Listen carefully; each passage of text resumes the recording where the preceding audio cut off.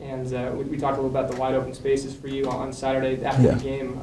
Were you even kind of surprised at how wide open some of those holes were for you? Man, it was ridiculous. Those those guys paved some holes like no other. I was just excited to be able to run behind those guys because I give all the credit to those big guys up front because those guys, they don't get any credit. They walk around, no one knows who they are really, and I think that they deserve a lot more attention and a whole lot of other things that they don't receive, and I give it all to those guys. Like, I make moves and everything, me and CJ, we do our thing, but I think those guys, they deserve pretty much all the credit, about 99.9% of it. All we have to do is run through those gaping holes they make. So